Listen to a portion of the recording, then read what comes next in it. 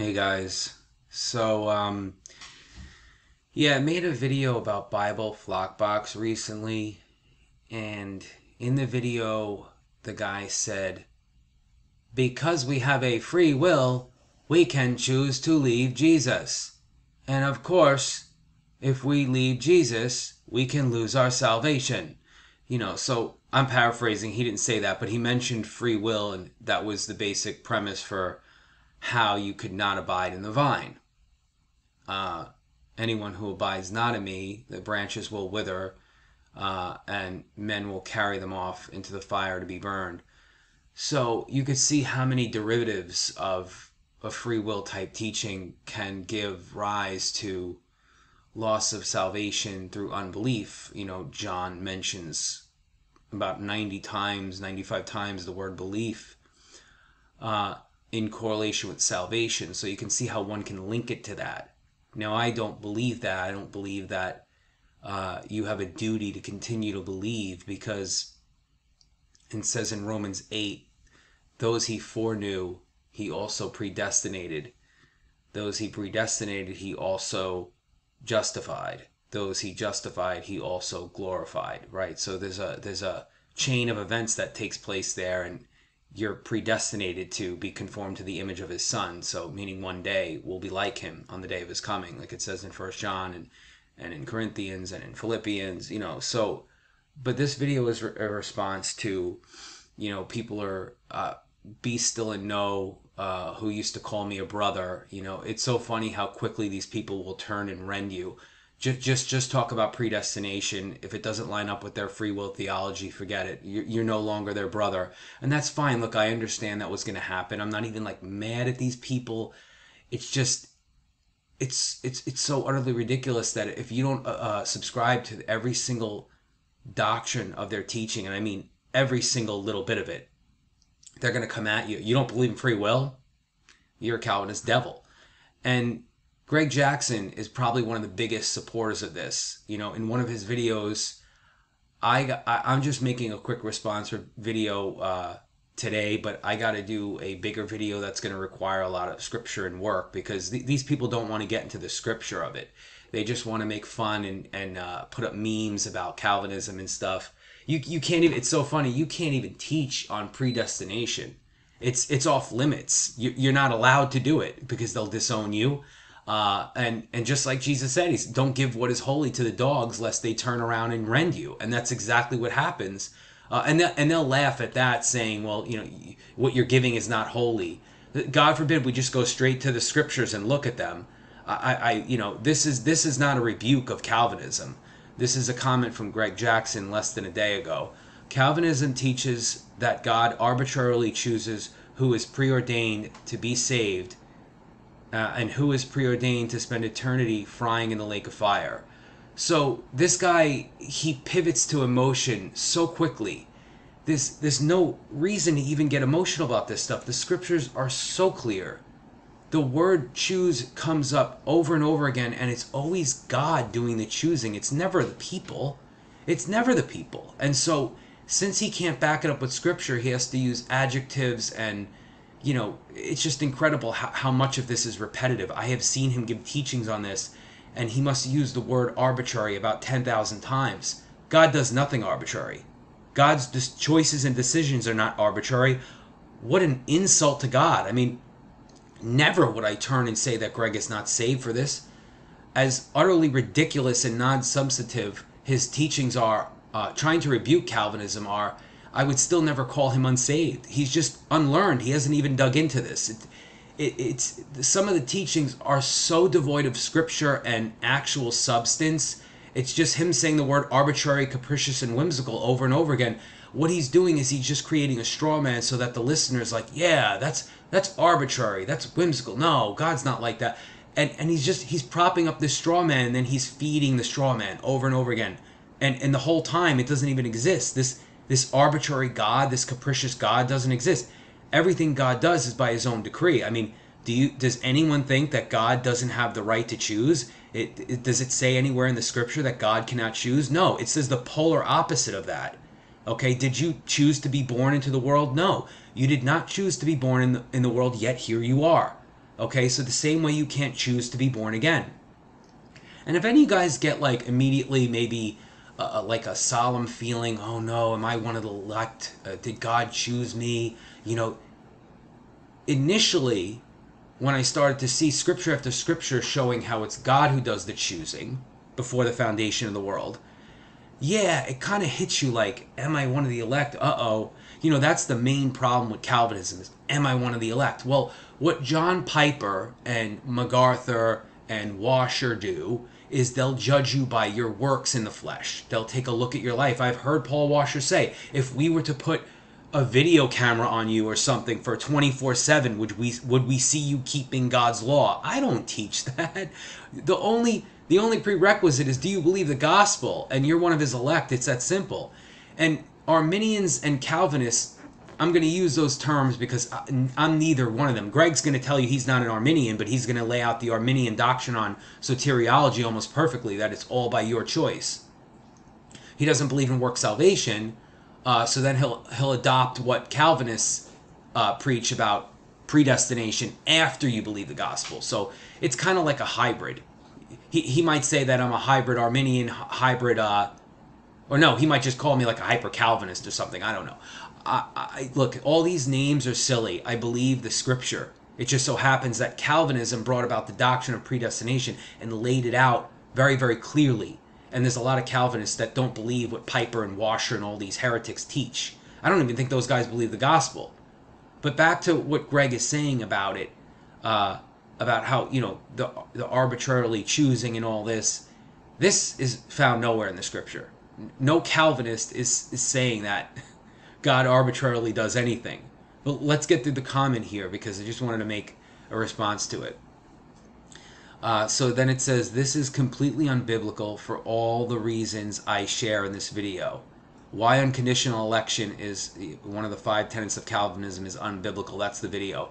This video is completely devoid of any substance whatsoever on debunking unconditional election. He never brought up Romans 9:11 through 16 where it comes from. He wouldn't even touch on that.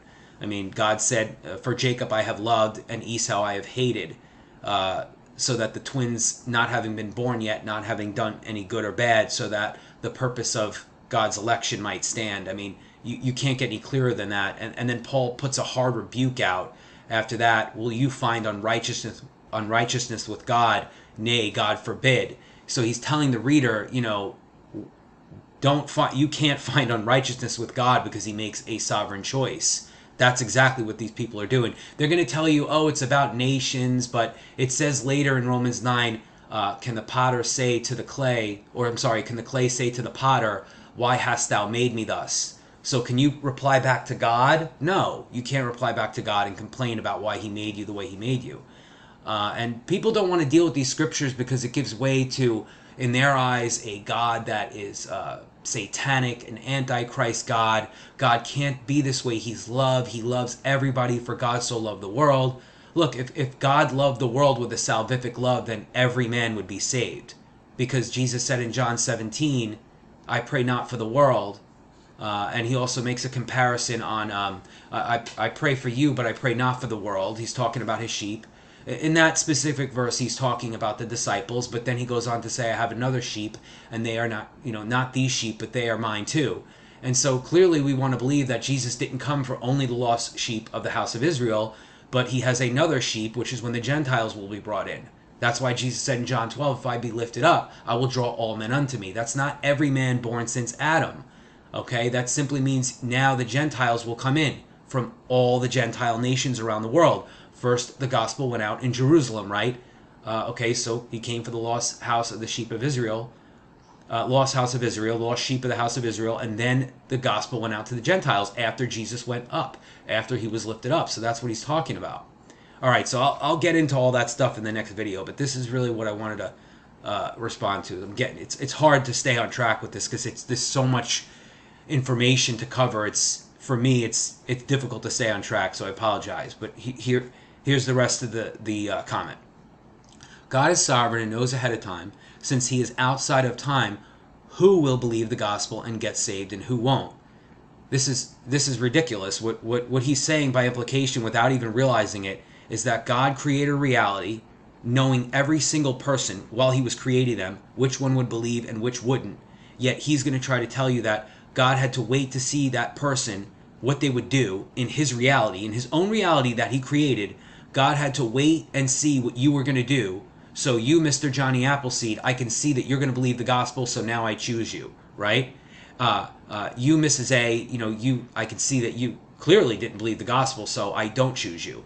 That's not what the scripture says. And just to take a quick look at it, because this is what you got to do. You got to go to the scripture. There's really no other way. First of all, take a look at Matthew 11, or Matthew 13, 10 and 11. And the disciples came and said to him, Why speakest thou unto them in parables? Who? People that don't believe. He answered and said unto them, Because it is given unto you to know the mysteries of the kingdom of heaven, but to them it is not given. Okay, and let me show you verses in John. So let's see. That the saying of Isaiah the prophet, verse 38 from John 12. That the saying of Isaiah, this is Isaiah, the prophet, might be fulfilled, which he spake, Lord, who hath believed our report? And to whom hath the arm of the Lord been revealed? Okay, so don't just read that and be like, okay, the arm of the Lord been revealed. So, because Jesus makes another, before we even continue reading that, let me show you something that's even more clear in Matthew 11. And this comes right before some of our favorite words that Jesus ever spoke. And I don't know how many times we've read these scriptures that precede it. All things, this is Matthew 11:27. All things are delivered unto me of my Father. So this is all things. This is not, an ambiguous statement. It's all things. All things are delivered unto me of my Father. And no man knoweth the Son but the Father. Neither knoweth any man the Father save the Son, and whomsoever the Son will reveal him. Okay, so there are antecedent causes to why people believe. Okay, in John 6, Jesus says something beautiful. He says, All that the Father hath given to me will come to me, and I will no wise cast him out. Okay, this is a permanent position with God. Guys, this is your eternal security. So we can't turn this verse upside down. First, you're given, then you come. Jesus says in John 6:35, I am the bread of life. He who comes to me will never hunger, and he who believeth on me will never thirst. So coming to Jesus is believing in him. We all want to believe that because that's our eternal security. Because after that, you're gonna see the fact that no one is cast out who comes to Jesus, right? But what is the antecedent cause to you coming to him? All that the Father has giveth to me.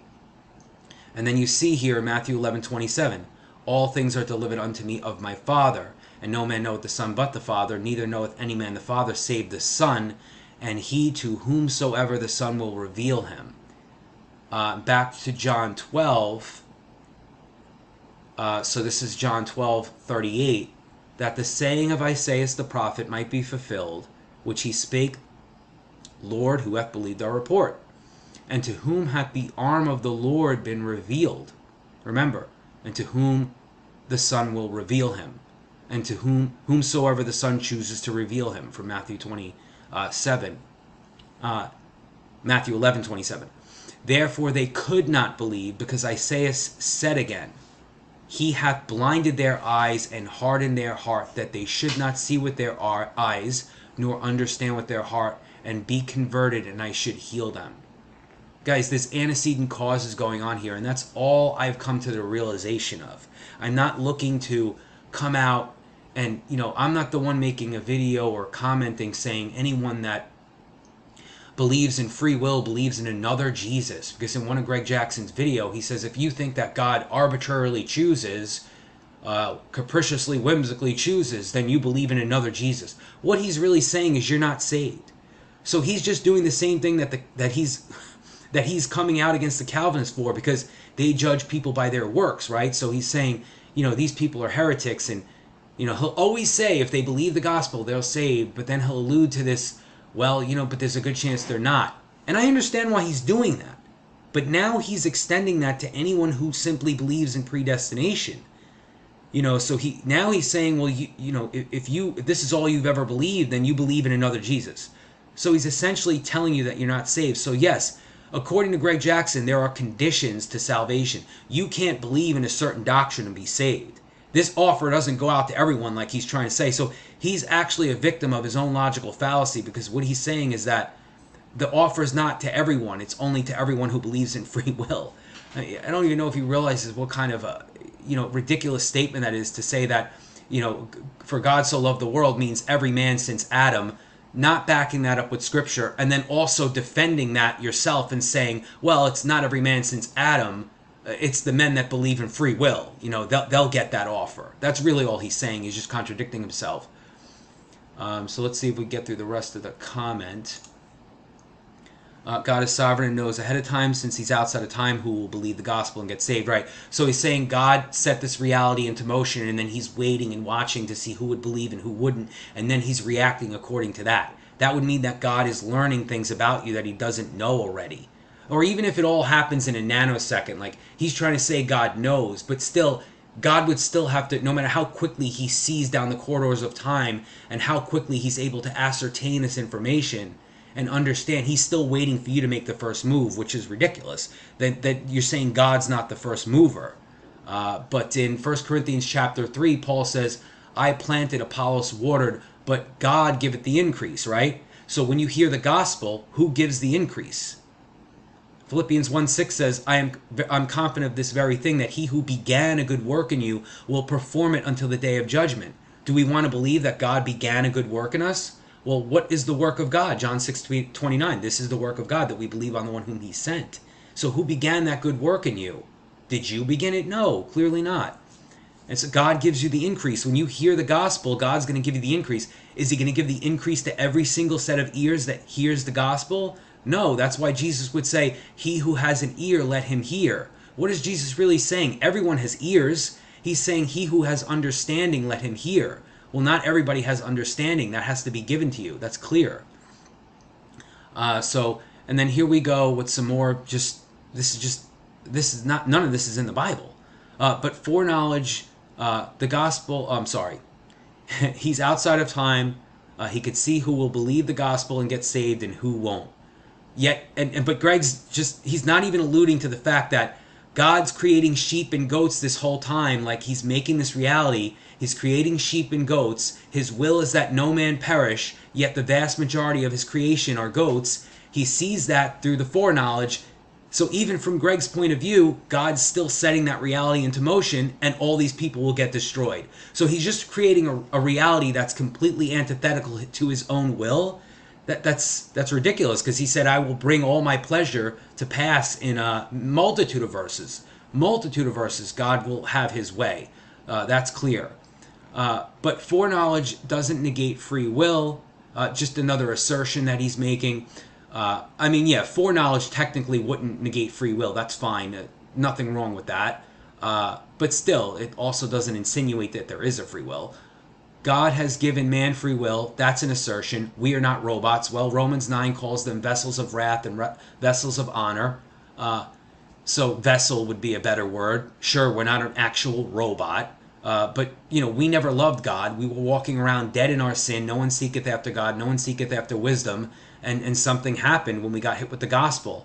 And God gives understanding to people, and they're able to believe the gospel. That's why many people will hear the gospel and not believe it, because they won't have that understanding. We're not robots, and it doesn't intentionally create some to believe and get saved, and others get saved, and preordain others to not believe and spend eternity in the fiery furnace, tormented forever. Okay, so he does believe that, though, because like I just said, God knew, even by this logic, God knows who will get saved and who won't, yet he puts that reality into motion. And now here's his reality, I guess, just flailing out of control before his very eyes. And all these people are going to go to the fiery furnace and be tormented forever. Okay, so he's saying he didn't preordain it, but yet he knew it would happen to them, right? Because he has the foreknowledge. I'm not even saying that he made certain people believe and made other people not believe. I don't think God doesn't make anyone believe anything. He gives them an understanding. And if you want to say that he forces that on them, that's fine. You know, did God force you to be born? Did you ask to come into this world? No, and yet here you are. And same way with your being born again, God can switch the disposition of your will and desire. He can soften your heart to belief. He's not going to do that for everyone. That's clear. Okay, he can throw everybody into the lake of fire right now and be just in doing it. Okay, just like he destroyed the world in a flood. Okay, but no, he didn't do that.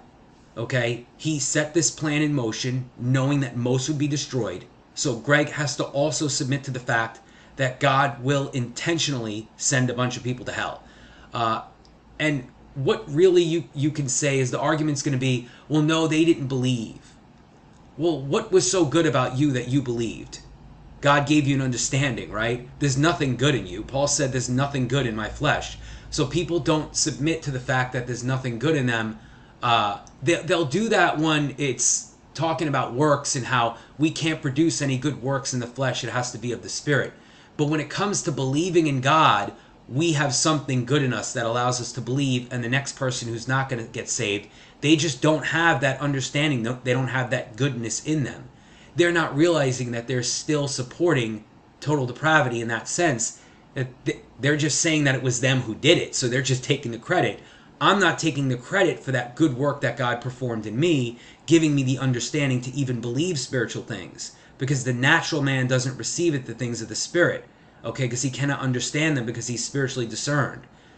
And then here we go with some more adjectives. Such a God would be capricious, whimsical, arbitrary, and downright evil. And we know that is not the God of the Bible, who desires that none would perish, but that all would come to the faith. Right, so, well, that's not going to happen, though. Yet God let that reality play out, okay, and he didn't do anything about it. So what you're saying is that God's plan got destroyed by man's will. That's really what you're saying. These adjectives, capricious, whimsical, arbitrary, this is downright evil. No, you're just finding unrighteousness in God. You're just literally calling him incapable of bringing his will to pass. Let me show you a verse in Isaiah. This is Isaiah 46:10. Declaring the end from the beginning and from ancient times, the things that are not yet done, saying, my counsel shall stand, and I will do all my pleasure. So Greg says it's God's will, and I would assume we can lend that to his pleasure, that every man since Adam be saved, and he's going to use this verse to defend that. Probably one of the most out of context verses in the Bible when coming to this debate, if you will. So we got 2 Peter 3:9. All right, so 2 Peter 3:9. Let's give it a little bit of context. But beloved, so Peter's addressing beloved, which we all agree are believers. Be not ignorant of this one thing, that one day is with the Lord as 1,000 years, and 1,000 years is one day. The Lord is not slack concerning his promise, as some men count slackness, but is long-suffering to who? It's to usward, not willing that any should perish. That's all it says. But that all should come to repentance. This is not saying all men since Adam. There's nothing even remotely close to that in this verse. He literally says to usward. And when you look at the antecedent verse, you can see who the usward is. You know, you might as well just say us to make it a little more, you know, the King James has a little different way of wording things than we would. But what it's simply saying is, but beloved, be not ignorant of this one thing. And then it says, the Lord is not slack concerning his promise. Well, what are the promises and callings of God, right? The gifts and callings of God are irrevocable. Romans 11:29. Well, who are called? Not everyone is called. Okay, I'll get to that in 1 second. But it says here, but is long-suffering to us, the beloved.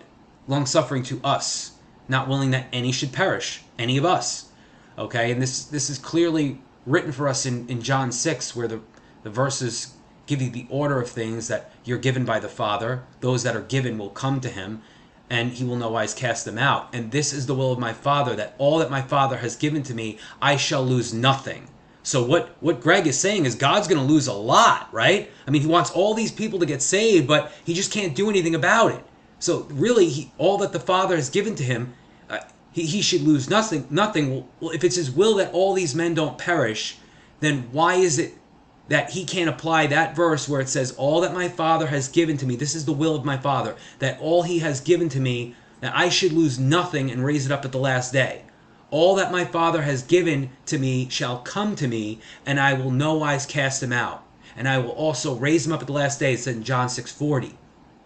So the will is that Jesus loses nothing. You'd have to believe that he loses a ton if you sign on for this, that it was his will that every single man since Adam believe. I mean, do you know how many people haven't heard the gospel? You know, these people don't even think about where they're at. They're in the USA, these people. Be Still and Know, Greg Jackson, Nicholas Getty. They've been exposed heavily to the gospel. And think about how many false gospels there are in the US. We still have to contend with that. Many people can fall victim to believing a false gospel. Now, do you live in North Korea, you know, where there's like a picture of Mao Zedong or, no, Kim Jong-un in your living room? You know, like, do you think these people are getting the gospel? Do they have the same fair and equal opportunity that you do? So obviously there's going to be people that go their whole life and perish without hearing the true gospel of grace of the Lord Jesus Christ. You can't sit there and tell me with a straight face that everyone's going to be ministered to and have the equal opportunity you did to hear and learn about the gospel. Okay, people in Muslim countries who were raised from birth, reading the Quran from age 5. I've seen videos of them whipping them with a mini stick, like when they couldn't memorize the verses. Those people could easily die never hearing the gospel once. All they know is Jesus was called Isa in the Quran. That's all they know about him. Okay, so if you could sit there and tell me with a straight face that they have the same opportunity you did to hear and understand the gospel, I mean, that's mind-blowing to me that you can think that. But yeah, so this comment, it uses a lot of just his own reasoning, no scripture. The video, you know, I'll do a video on this video here, why unconditional election is not biblical. Most of the video is, I think the first 7-8 minutes is him saying God is not arbitrary, he's not capricious and things like that. Just asserting who God is without using any scripture to back it up. God will bring all of his will and pleasure to pass. Make no mistake about that. God is sovereign, okay? He's sovereign over all. Greg likes to say God's 100% sovereign, but man's got free will. Doesn't say that anywhere in the Bible. Doesn't say that we chose God anywhere in the Bible. He uses a verse when Joshua speaks to the children of Israel and says, choose you this day, life or death. And then he wants to use Old Testament verses where God says, you know, if you keep my commandments, you shall live. So what are we work salvationists now? Do we believe that men were justified by faith plus works? Because he uses Ezekiel, I think it's Ezekiel 33:11. Let me check it out real quick, and then I'm going to end the video because it's already, this stuff gets very, very heavy with doctrine and scripture. Very, very heavy, very quickly too. Hit this one. So, he's 33:11, and he says, look, God doesn't want anybody to go to hell, and he uses Ezekiel 33:11. Say, let me give some context. Ezekiel 33:8. When I say unto the wicked, O wicked man, thou shalt surely die if thou dost not speak to warn the wicked from his way. The wicked man shall die in his iniquity, but his blood will I require at thine hand. Nevertheless, if thou warn the wicked of his way to turn from it, if he do not turn from his way, he shall die in his iniquity. So are we repenting your sins, preachers, now because of these verses? But thou hast delivered thy soul. Therefore, O thou Son of Man, speak unto the house of Israel. Thus ye speak, saying, if our transgressions and our sins be upon us, and we pine away in them, how should we then live? Say unto them, as I live, saith the Lord God, I have no pleasure in the death of the wicked, but that the wicked turn from his way and live. Turn ye from your evil ways, for why will ye die, O house of Israel? Okay, so he wants to use this verse to talk about how God doesn't take pleasure in people going to hell. Well, according to this verse, if you're looking at this death as an everlasting punishment death, look what it says to do to avoid that. But that the wicked turn from his way and live. So that's eternal life? So you have to repent of your sins to have eternal life now, Greg? Is that what you're saying? I mean, do you believe that everyone was saved by faith alone from Genesis to Revelation? So, yeah, no one's saying God takes pleasure in the physical death of a man. That's not being spoken anywhere in these doctrines. All we're showing is how clearly the scripture says over and over again that God chose. And according to Greg Jackson, he's simply not allowed to do that, lest he be an evil God who's arbitrary, capricious, and whimsical. Take a look at 1 Corinthians 26. Paul's talking to believers here. He's not talking. This is not a general message going out to the world. For ye see your calling, brethren, how that not many wise men after the flesh, not many mighty, not many noble are called. So what is Paul saying here? Is he saying everyone is called? No. He's saying that not many wise men, okay, of the flesh or after the flesh, not many mighty, not many noble are called. So out of those types of people, there's not many called. But God hath chosen the foolish things of the world to confound the wise, and God hath chosen the weak things of the world to confound the things which are mighty. So there's a purpose in why he does things. He wants to confound the mighty. And base things of the world, and things which are despised, hath chosen, yea, and things which are not, to bring naught things that are, that no flesh should glory in his presence. But of him are ye in Christ Jesus, who of God is made unto us wisdom, righteousness, sanctification, and redemption, that according as it is written, he that glorieth, let him glory in the Lord. So these people who believe in free will and will, forget it, they'll cast you out as a dog if you don't believe in free will. They don't want to, they love these gifts here, righteousness, sanctification. Yeah, that's given unto us, sure. I believe that wholeheartedly. But look at this. But of him are ye in Christ Jesus. He who began a good work in you will perform to the day of judgment. God gives the increase. Okay? So clearly God is making a choice here. Is God arbitrary? No, because here he's giving, he's giving a cause. He wants to confound the weak things. But the bottom line is there are ones that aren't chosen. That couldn't be any more clearer according to these verses. This is not a general message that is saying every single man since Adam is called. And we could see that because there's many, many people that have never heard the gospel before. So how can they have been called? Another difficult verse that they're going to make many apologetic sidestepping moves on is 2 Thessalonians 2:13, pretty much a standalone verse. Actually, we'll start in 11. And for this cause God shall send them a strong... Let me start in 10. And with all deceivableness of unrighteousness in them that perish, because they receive not the love of the truth. You see, they'll say, see, they decided not to receive it. It doesn't say they decided that. Okay, when someone doesn't believe, a lot of times there's not an antecedent cause to that, and it seems like no one really wants to go there. But it says because they received not the love of the truth and that they might be saved. It just simply says they didn't receive the love of the truth. And for this cause God shall send them a strong delusion, that they should believe a lie. Okay, remember what it said in John 12. He will harden their hearts. Okay, talking about the Pharisees, I believe. The disciples said, why do you speak in parables? And he says he does it on purpose so they wouldn't understand. I mean, that's pretty heavy. You have to deal with that.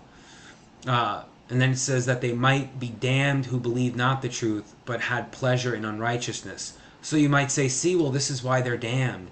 They had pleasure in unrighteousness. Well, the fact that they have pleasure in unrighteousness is because they simply are starting out unrighteous. The same way in Romans 3 it says, there is no one righteous, no not one, none seeketh after wisdom, none seeketh after God. So we're all walking around dead in our sin. And then when the Holy Spirit calls you, when the Father draws you, because the Father has to draw us, we all submit to that. Well, if the Father is drawing you, then you're getting saved. It's as simple as that. The Father's not going to draw you and miss. The Greek word for that is haluko, and it actually means drag. It's the same word that was used in Acts when Paul was hauled off to prison. Haluko, dragged. So the drawing of God is not a drawing that you can resist. That's utterly ridiculous that you would think God's going to draw you and then you're going to be able to resist His will. It even says in Romans 9, "For who hath resisted His will?" So the ones that continue to take pleasure in unrighteousness are just where they were from the beginning. We all took pleasure in unrighteousness until God gave us the increase, right? So these people are just where they were at the beginning. And then verse 13 it says, "But we are bound to give thanks always." Now he's talking about believers again. "But we are bound to give thanks always to God for you, brethren, beloved of the Lord, because God hath from the beginning chosen you to salvation through sanctification of the Spirit and belief of the truth." Okay, it doesn't say that God chose you after you chose Him. Every time they see these verses, they just import that one little mechanism. Well, God knew that you would choose Him, so He chose you back. No, it doesn't say that. It simply says He chose you. It would simply cease being a choice of God if you first chose Him. I mean, that's totally nonsensical and illogical. Why wouldn't the scripture just say we chose God? Remember, 1 John says this, because if you believe that God loves every single person in the world, then they should all be saved. 1 John says this, right? Because Greg had given a reason why free will has to be a thing, and his reasoning was this. How would God know if our love for Him is real? So that's how we get saved now, by loving God? He doesn't even teach that. It's just another weird way to try to show that you have a free will. 1 John 4:10 says, "Herein is love, not that we loved God, but that He loved us and sent His Son to be the propitiation for our sins." And now there's another verse in here that says the propitiation for the sins of the whole, not just our sins, but for the sins of the whole world. So people deduce that, well, this is every single man since Adam. And well, John spoke to the circumcision. John wrote to the circumcision. Now, I believe that any saved believer can read 1 John. I'm not saying that 1 John was only written to Jews, but it's written about them at that time. And so when he says, "And He didn't die for our sins only, but the sins of the whole world," the "our" there is the Jews, okay? Because the Gentiles are now coming in. Jesus said, "If I be lifted up, I will draw all men unto me." Revelation 5, I think it talks about how they were holding palm leaves in their hands and dressed in white raiment, and they were from all tribes, tongues, nations. So that's the all, is that it's men from everywhere, from all over the world. It can't be every man since Adam. If God loved every man born since Adam with a salvific love, then they would all be saved. It's that simple. What you're saying is God loves them, but He's going to send them to the fiery furnace forever, just like Greg wrote in his comment there. He loves them, but He's going to watch them burn in hell for all eternity. So I can flip that right back at Him. And in John 17, we're going to see something.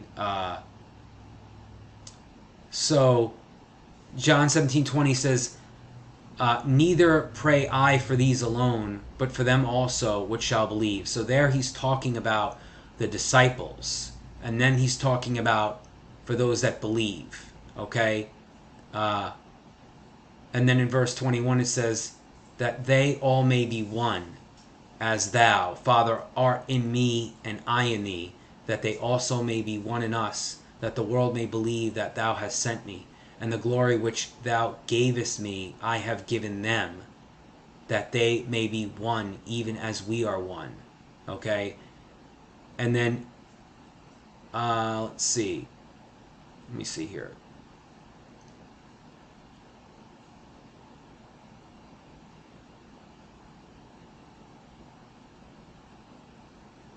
It was John 17:9. Or let's start in 8.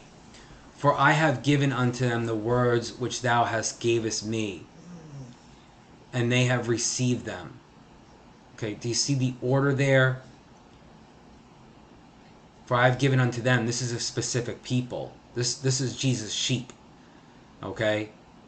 "And they have received them, and have known surely that I came out from thee, and they have believed that thou didst send me. I pray for them. I pray not for the world, but for them which thou hast given me, for they are thine. Okay? The love that Jesus has for the Father, and the Father's love for the Son, is the same love that he has for his sheep. If you're saying that he has that same love for every man born since Adam, then why are they going to hell? Why are any of them going to hell? Okay? Let's take a look at John 15. Okay? Because we want to read John 14 through 17 is really Jesus speaking to the disciples. John 17 is the prayer he makes for them and for his sheep.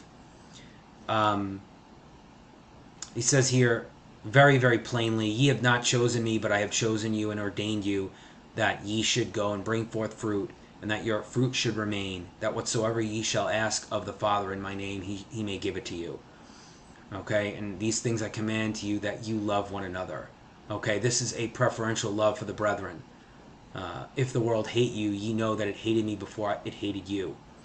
And then if we take a look at John 10, as far as Jesus dying for every single man born since Adam, well, then you're going to have to define this verse here and try to make this work somehow. Jesus said, John 10:15, as the Father knoweth me, even so know I the Father, and I lay down my life for the sheep. And here's where Jesus talks about the body of Christ. This is amazing stuff. Another sheep I have, which are not of this fold, them I also I must bring, and they shall hear my voice. And there shall be one fold and one shepherd. Okay, so remember Jesus always says in Revelation, he who has an ear, let him hear. Okay, it's not just a physical ear, it's an understanding. So he who has an understanding. So you'd have to say that God didn't give me this understanding. I gave it to me. I heard the gospel, and I assented to this belief, and there's just something different about me than these people who don't believe. I have this capability to understand. So you're glorying in your capability to believe. That's what you're doing. You may not think of it as something to glory in, but it sure would be, because it's the difference between you being saved and not. You're not giving it all to God at that point. You're just saying there's something inherently good about me. Meanwhile, God made every person the way they are. So no matter how you circle this thing back, it always points to God. Greg will say in some of his videos, these people, meaning Calvinist devils, these people, they say salvation is 100% of God. Wow. God forbid, right? God forbid that salvation is 100% of God, right? Isn't that incredible? God forbid it's not worthy in the Lamb is me. I have to be the one who believed. Because I have a free will, and I have to hold on to that like grim death. And I have to castigate anyone else who doesn't believe it. That's really all he's saying. Paul said, fathers or husbands, love your wives as Christ loved the church and gave himself up for her. Okay, he gave himself up for the church. It doesn't say here in John 10:15 that he laid down his life for the sheep and the goats. He laid down his life for the sheep. God foreknew you. So, the foreknowledge that God has, like in Romans chapter 8, that's a foreknowledge that is way more intimate than him just knowing the events that are going to take place in your life. That foreknowledge is God knowing you intimately. That's Romans 8. And this is where this doctrine comes from. It's not just a bunch of made-up garbage that people like to call it without even giving it a proper look. For whom he did foreknow, Romans 8:29, he also did predestinate to be conformed to the image of his Son, that he might be the firstborn among many brethren. For whom he did foreknow. Remember, Jesus said in Matthew 7, depart from me, I never knew you. This foreknowledge is total salvation. It's utterly everything about you and why you're here today believing the gospel.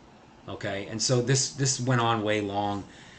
This is not easy to talk about. This is not an easy thing to get through in some kind of succinct manner. I'm just trying to do the best I can by reacting to what I think is just an incredible showing of just disdain for anyone who wants to teach on predestination. This is a taboo topic for these people. You got to submit to their free will doctrine or get the heck out of their fold. That's really all they're saying. Now they're going to post memes about Calvinism all day. Well, I guess I'm a Calvinist. You know, I never looked at it that way. I just took a good hard look at this doctrine of predestination, and God forbid I believe in it. God forbid I believe that God is totally sovereign and that he will do according to his will, and the inhabitants of the earth are reputed as nothing. Daniel 4:35. He does according to his will. I don't look at your works to see if you're saved. You guys have heard my preaching for months. I am once saved, always saved, and that couldn't be any more backed by predestination. That's the biggest proponent of the fact that we're once saved, always saved, is that we are predestined. You know, God foreordained us before the foundation of the world, and the Scripture says that. The Scripture says that, but if I say it, I'm a Calvinist. So all I have to do is merely repeat certain scriptures, and you just get labeled a Calvinist. And I just think, yeah, I have to respond. I can't just sit there and let people, you know, say things about this doctrine that are completely false, and then not even go into the passages where the doctrine's created and exegete them properly. They just use adjectives to describe, you know, that God created a world where just every one of us does as we wilt. Didn't Aleister Crowley, the famous Satanist, say that? Do as thou wilt, and he had one hand pointing up, like the Baphomet, and one hand pointing down.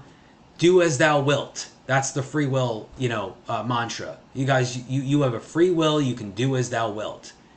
No, I say we don't have a free will in the sense that, yeah, sure, we make choices, but there's an ultimate will that will be brought to pass, and that's God's will. So I hope this edifies someone, and I really hope this doesn't have to continue to be adversarial. I never meant for it to be that way in the first place. God bless you guys. Take care.